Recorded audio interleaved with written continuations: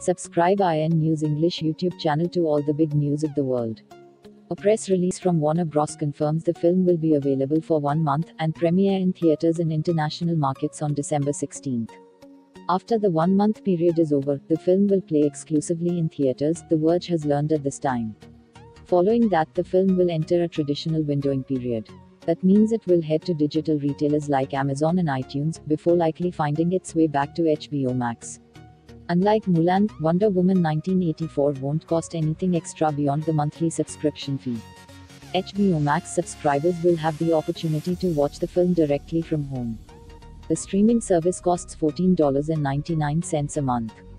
The move comes as uncertainty grows over whether theaters will remain open as cases surge across the United States. Even if they do remain open, however, it's uncertain whether people will actually attend screenings.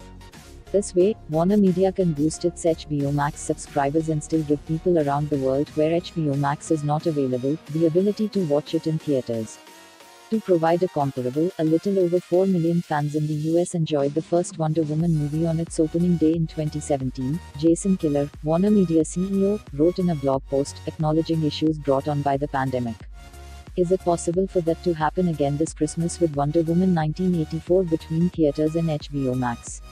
One of 2020's last big blockbusters, Wonder Woman 1984, will simultaneously be released in theaters and on HBO Max on December 25th.